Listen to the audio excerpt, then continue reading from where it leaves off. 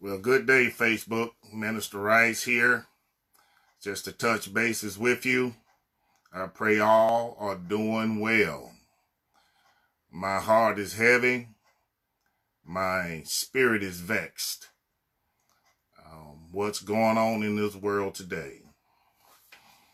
I'm just going to keep it real, because the ones of you know me and follow me on Facebook, you know I don't sugarcoat anything, and I just keep it 100.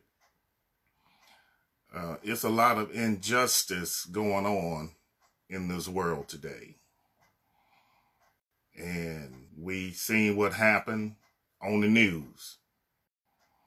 But thing is, what can we do and how can we do when justice is injustice? Persecution is everywhere. This man was just strangled to death on Monday. And my heart is just like, why are people just so evil? But the Bible teaches us that. The Bible teaches us it's going to be evil men long as we live. This man was beaten and choked, and then he died. Many of you may not agree with what I'm going to say today, but that's okay. It's all right. Many may disagree with me, but that's okay also. But the truth is the truth. Facts are facts. Reality is reality. Now, what I'm going to say doesn't apply to every man, but it is going to identify the ones that are doing wrong. There are some loving white people. I have some wonderful white friends, some loving white friends, and also I have some loving black friends, and also too many black people don't even like their own kind. They're black on black hate crimes. But the thing is, we are going to deal with the facts today. We are going to deal with what's going on today. Many black people, many blacks, just been dogged out. It seems like to me they just cherry picking the black man, just plucking one off the tree one at a time, just cherry picking. And also, if we notice, now these are facts, majority of the time, when a white man get arrested, he is treated differently than a black man being arrested. Those just are the facts. I know a lot of people not going to agree with me, and I know a lot of people not going to agree with what I'm saying. But facts are facts. This young man was shot down in Georgia, just jogging through a neighborhood, because the good old boys, yeah, I'm going to call them out, them rednecks, yes, they are,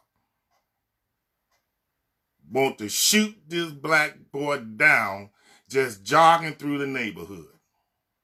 Now, if you don't want to tune in with me today, you might well just go ahead and just get off my page. There are corrupt politicians. There are corrupt people in this government getting away with all kinds of crimes. But people don't want to throw them in jail. People don't want to throw them in jail. Corrupt politicians, corrupt government officials, done all sorts of wrongness, and they still walking around free. And folk want to choke this black man out. Just choke him out while he begging for his life. Just want to choke him out. My God, the Bible teaches us in Proverbs 24, verses 11 through 12, and Mark 10, 46 through 49, when good people do nothing. You might want to read that for yourself. And also, it teaches us in 1 Timothy 5:20. It said, them that sin rebuke before all. Rebuke before all, that others also may fear. Innocent killing, racism, persecution. See, there are a lot of no good folks hiding behind an officer's uniform. And they are the bad apples. Now, there are some good officers out there. There are some officers that protect and serve. But there are some officers, they done changed the hood. Let the preacher make it very, very plain. They have changed the hood to an officer suit. They have changed the hood to a business suit. And their hatred for the black man has spilled over, perpetrating and being a fraud. My Lord. We also learn, let's see what the Bible have to say about this. Yes, I'm upset. Well, preacher, why are you speaking like this? Because it is going on. It's too many preachers and teachers running scared to tell the truth. It says, learn to do good. That's what the Bible teaches us. Learn to do good, seek justice, correct oppression, bring justice to the fatherless, and please the widow's cause. You can find that in Isaiah 1:17. Also, the Bible teaches us, he has told you, O man, what is good, and what does the Lord require of you but to do justice, and to love kindness, and walk humbly with God. That's in Micah 6:8. Yes, the Bible tells us to love. Yes, the Bible tells us to love. First John, chapter 14, verses 9 through 21 teaches us. We love him because he first loved us. John 13:34 teaches us. A new commandment I give you, that ye love one another, as I have loved you, that ye also love one another. Yes, the Bible is telling us that. Hebrews 12:14 tells us, follow peace with all men. That's what the Bible said. Holiness, without which no man shall see God. Yes, the Bible is telling us that also. Proverbs 19:11. It teaches us, the discretion of a man defers his anger, and it is his glory to pass over transgression. The Bible teaches us this. But my God, Romans 12:8, tell us something else. Tell us something also. Romans 12:8 tell us something also. It says, if it be possible. Why did God put the word possible in that scripture? It said, if it be possible, as much as lies in you, live peacefully with all men. If it be possible. Because God knows it's going to be some low down, nasty, evil individuals in this world. He said, if it possible. So, what do you do when the possible become impossible? That's what I want to know. What do you do when the possible become impossible? The Bible teaches us. What does the Bible say about defending the oppressed? There are a lot of people oppressed today. Not only the black man. Every culture has its issues. Every culture. And I just want to make it perfectly clear. I don't hate nobody, but I do know right from wrong. I do know that much. I do know when a person is being dogged out. I do know when a person is being mistreated. I do know that much. But nobody want to talk about it. People want to use the metaphor of the ostrich. You want to stick your head in the sand and act like everything is going to go away. And I'm going to tell something to these pastors out here or any church leader. You need to protect your people. Yes, you need to protect your people because it's some evil, wicked people in this world. Before the coronavirus hit, people going into churches and shooting up folks, killing people at the church house. If you a pastor, you need to protect your people. And also all these church picnics, all these church gatherings. You need to have somebody ready to do some action to protect your people. So when something happens, everybody just won't be running like ants in an anthill when you stick a stick in it. People just scattering and running scared. While people just picking your people off one by one, left and right. Common sense is hard to find. So my suggestion to any leader, if you have any social gathering after this coronavirus, my suggestion is you have somebody posted up ready to protect your people. Injustice going on. What do we say? What the Bible says about helping the oppressed. What the Bible says. Isaiah 58:10 says, and if you spend yourself in behalf of the hungry and satisfy the need of the oppressed, then your light will rise in darkness and your night will become the noonday. What the Bible says about advocating for others. There are so many black men. I'm just going to stick with the black man right now.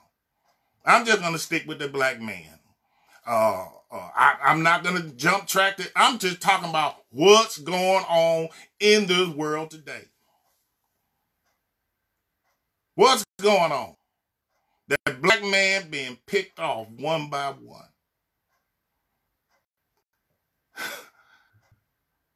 What the Bible says about advocating for others. Proverbs 31 verses 8 through 9 teaches us. Speak up. That's what the Bible says in the NIV version. Speak up for those who can't speak for themselves.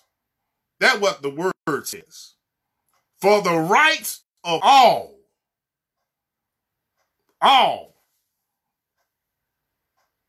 black, yellow, green, blue, whatever color you are, for all, injustice and injustice for all people are destitute. Proverbs 31, 8 through 9 teaches us in the NIV, speak up and judge fairly. Defend the rights of the poor and the needy. See, the thing is, it's a storm coming. Whether you like it or not, it's a storm coming. But the thing is, what you going to do about it? Are you going to run and hide? See, the thing is, by the grace of God, Brother Rice already prayed up. See, the thing is, meek don't mean weak. Let me say that again. Meek don't mean weak. What the Bible says about having a voice for the voiceless. It teaches us in Proverbs 31. Like I just said, we got to speak up for those who can't speak for themselves. My Lord, there's a lot going on in this world. Now, what does the Bible says about fighting for justice? See, the thing is, a lot of church folks, you need to read your Bible. You need to search the scripture and stand up for what is right. There's nothing wrong with you going to a prayer meeting. You go all the prayer meeting you want. But what you gonna do when the devil come up in there and start blowing you away? Some of you just ain't getting it. Some of you just ain't getting it. No, you ain't getting it. What does the Bible say about fighting for justice? Learn to do good. That's what it says. Seek justice. Correct oppression. Bring justice to the fatherless. I gotta read that again. That's Isaiah 1:17. Now, here's a good one. Here's a good one now. What does the Bible teaches us about bearing arms? So when the bullets start flying, what you gonna do? It's against my religion to carry a weapon. It's against my religion this, it's against my religion that. Well, you're gonna be one dead individual. Yeah. You just might as well just go ahead and fill out your toe tag and pick out your suit or pick out your dress. God gonna protect me. He says in his word right here what the Bible says about bearing arms. We see clearly in the passage like 1 Samuel 25:13. It said, and David said to his men, every man strap on his sword. Every man strap on his sword. The sword is not there just to be a showpiece. The sword is there to do some damage. The sword is there for protection. But now, some of you church folks, you don't want to deal with no weapons. When the Bible says every man strap on his sword, and every man of them strap on his sword, David, the Bible said David also strapped on his sword. Well, some of you say, well, preacher, that's the Old Testament. Well, I'm going to get to the New Testament in a minute. And the word tells us, and about 400 men went up after David, while 200 remained with the baggage. That is the English Standard Version. So, each man had a sword ready to be holstered and used when required. And in Psalm 144:1, it teaches us, blessed be the Lord, my rock, who trained my hands for war and my fingers for battle. Besides instrument of warfare, weapons are used in the Bible for the purpose of self-defense. Nowhere in the scripture it is forbidden. It's time to work up. It's a storm coming. You're going to be running hide, scared. Your family, that man, then those men who died could be your brother. It could be your father. But nobody want to talk about that. Everybody just want to go out and raise hell and burn up stuff. But I am the preacher going to tell you something. It is a difference in being in control and out of control. See, when you're out of control, you can't think properly. You can't strategize properly. No, this is not a threat. No, Brother Wright is not on Facebook making a threat. But I tell you one thing, Brother Wright going to keep it 100. I will tell you that with this injustice, when all hell break loose, in America today, the government going to wake up. When the black man get tired of being beat, killed, shot, hung, drugged behind vehicles, all of the above, all hell gonna, yeah, the preacher said it. See, that's what's wrong with some of your church folks and some of your folks out here. You don't want to speak the truth. Your ear's too tender. Well, all this chaos going on. Oh, it's coming. And it's just going to get worse and worse and worse and worse. The preacher going to ask you a question. Now, what you going to do about it? What you going to do about it?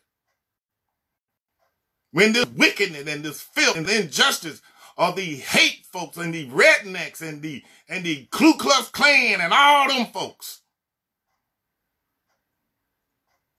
Oh, it's coming. Some of you are going to be running scared. But Brother Rice ain't going to be running scared. What you bring to the table, that's what you're going to get. I'm not making no threat. Oh, no, the preacher ain't making no threat. I'm not going looking for nothing. But if you bring it to my table, you're going to get everything you want. And some of you, well, I'm going to leave Brother Rice alone. Good. I ain't got time for you anyway because you're going to get in the way. You will be a distraction. Well, I'm not going to give him a call for an appointment. You ain't calling me now, and you don't call me later. See, that's too easy. I'm going to disassociate myself with Minister Rice. Good. Go on, mind your business.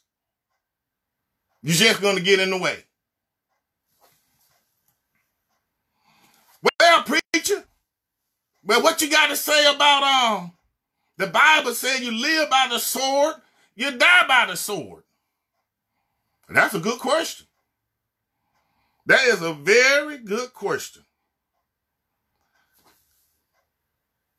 The soldier sees Jesus at his arrest.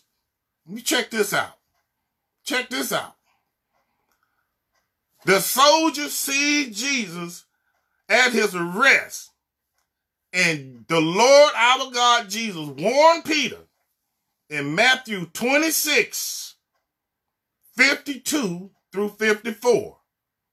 Cross-reference scripture, John 18, 11. Now, this is what he told Peter. He just told Peter, Peter, put away that sword. Put it away. Somebody say, well, preacher, you live by the sword, you're going to die by the sword. Okay. Jesus told Peter to put that sword away. But a whole lot of you missed this part right here. You need to pay attention real close. Real close. He said, for all who take the sword will perish by the sword. Okay. Now, some folk think Christians are pacifists. Okay. While others understand it simply to mean in general, violence breeds more violence. Okay. That's what the word says. But you need to pay attention to this part right here. Jesus told Peter to put his sword away.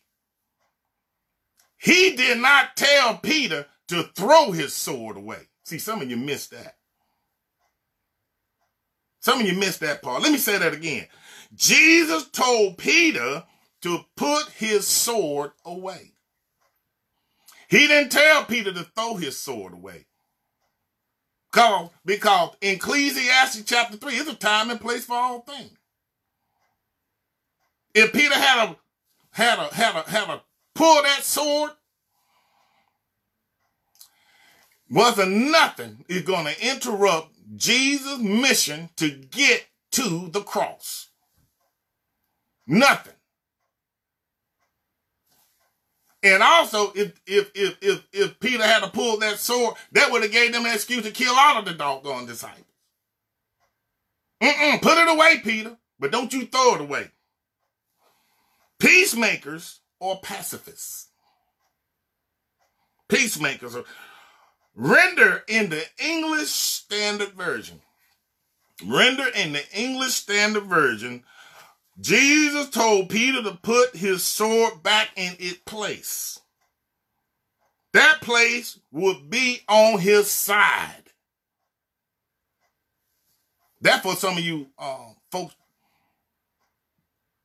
that don't want to protect your home. That's for some of you pastors that don't want to protect your congregation. He didn't say throw it away. After all he had just ordered the disciples to arm themselves. Jesus ordered the disciples to arm themselves just before they came to get him. So why did Jesus tell the disciples to arm themselves if he didn't want us to be armed? My Lord. Then it says, Peter, this, I'm just paraphrasing. Peter, this is not the right time for a fight. But I tell you what, America, I tell you what, black people, it's time to wake up. It's time to wake up. Some of y'all got that little stimulus check out there. You thought it was Christmas. You thought it was Christmas. Yes, you did. I seen them right here in the state of Washington, down at the Walmart, buying TVs, buying clothes, buying gifts. Christmas in spring and summer. If you notice the news, during that same time frame, it was a spike in people buying weapons. Majority of the black folks, I can't speak for all black folks, they think it's Christmas. The racist group out there buying weapons and ammo. Tell me what's wrong with that picture. Black folks think it's Christmas. Racists and rednecks buying ammo. Preacher gonna call it just like it is. See, a lot of folks don't want to talk about that. Like I said, it's some wonderful, wonderful white people. I love them. But them bastards, them racist bastards. Yes, I'm gonna call them bastards. I'm not mad. Yes, I'm angry. Yes, I'm angry. I am angry. Act like church folk can't get angry. You need to get angry. You need to wake up.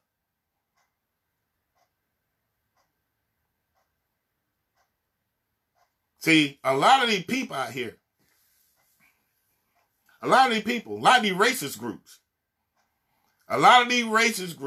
think that black man don't have no backbone. There's a whole lot of black men got backbone. There's a whole lot of black men won't be running scared. There's a whole lot of black men will deal with you. See, a lot of people don't want to talk about that. Yes, a lot of black people are unorganized. Yeah, they are undisciplined, yes.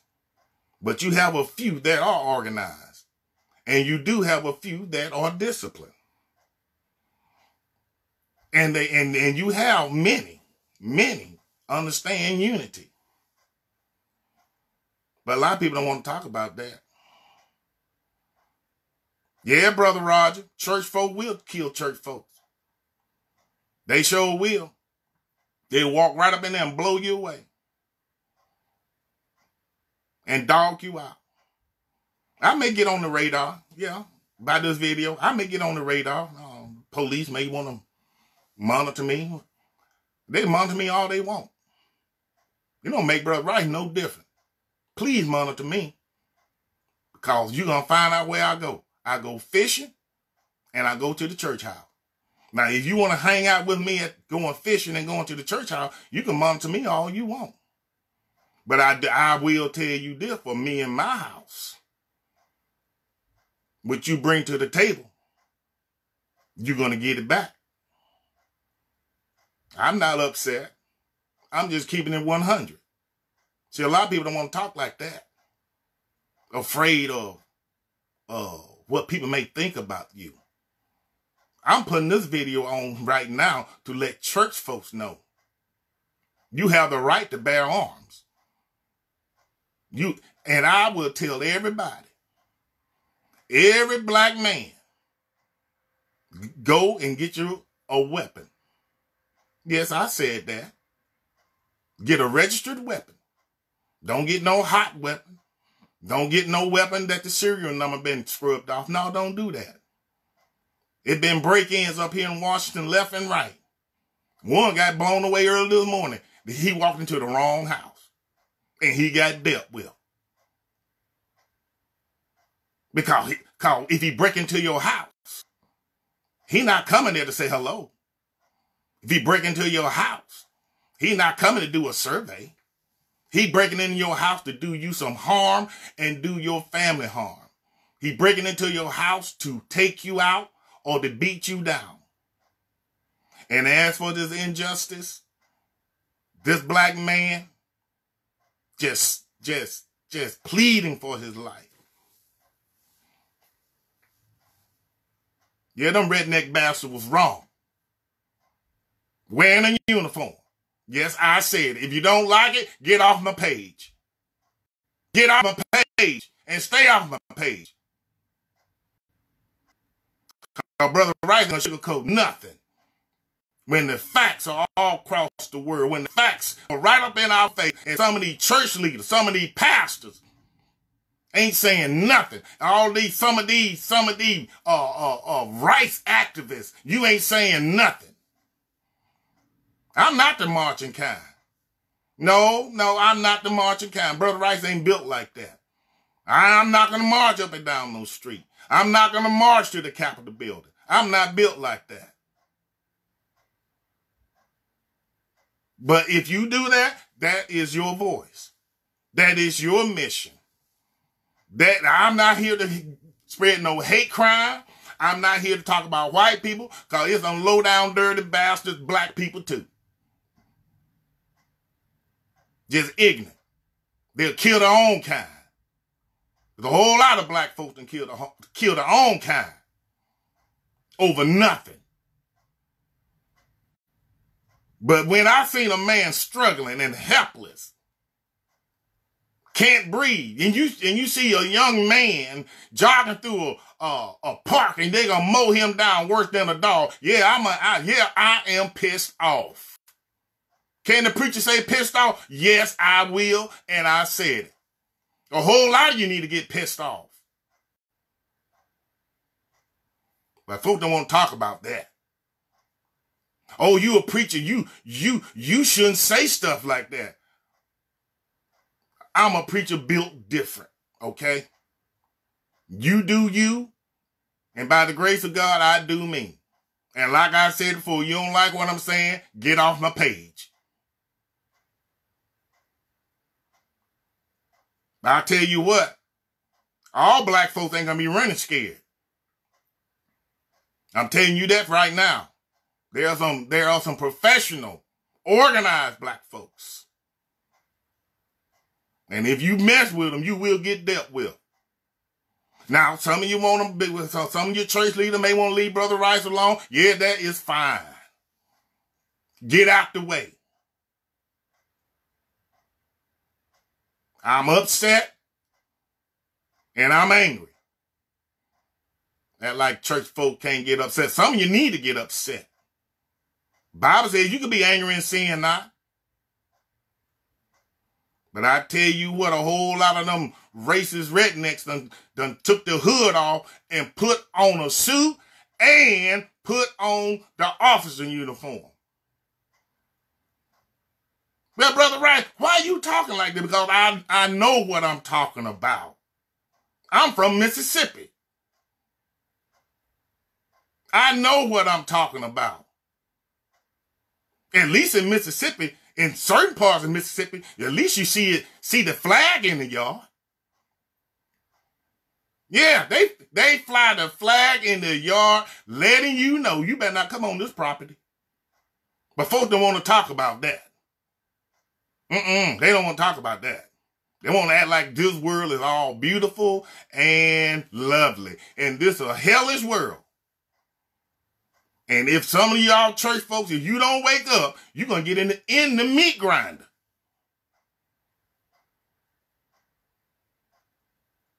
But folks don't want to talk about that. Those who want to go to the prayer room, the Bible says prayer without cease. But Brother Rice done been to the prayer room. I done been to the prayer room.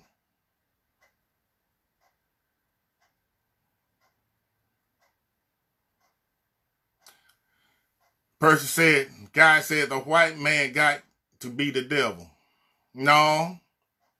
You got some black devils. You got some slanted-eyed devils. You got some round-eyed devils. You got some blind devils. Nah, I don't want to blame everything like that on all white people. No, you got some hellish folks in every culture catching hell. But folks don't want to talk about that. People want to use nice language and it's going to be all right. Brother Rice is going to tell the truth. And I am going to express how I feel because it is wrong. And it's a powder keg going on in this United States. And when the black man, I'm just going back to the black man right now. When the black man belly get full, it's going to be out of control. So that's what a preacher had to say today. Now, if they ban me from social media, hey, they just go ahead and right on and ban me. But you can't ban the facts. You cannot erase the facts. You can't erase innocent black men and black boys getting shot down and mothers and fathers going to the courthouse looking for justice. And you got jokers walking around free on paid leave. You say what you want to say about Brother Rice, but Brother Rice is being honest. See, a whole lot of folks don't want to speak the truth. They would see you want to just sit back in your house and you want to get on the phone and you want to text folks and then you want to talk about it. Now, Brother Rice ain't gonna do that. Because God done blessed me too much. He done blessed me too much. And I am free. See, a whole lot of folks ain't free. You can't speak what you want to speak. You can't say what you want to say. You can't tell what you want to tell. Because somebody got you hoodwinked. Nobody have Brother Rice hoodwinked. And you don't like what I have to say? Don't deal with me. You want to unfriend me, don't want to socialize with me, stay out the way. But I tell you what, just like the military, looking for a few good men. And if you can read Braille, that's all I'm going to say. Looking for a few good men. You take care.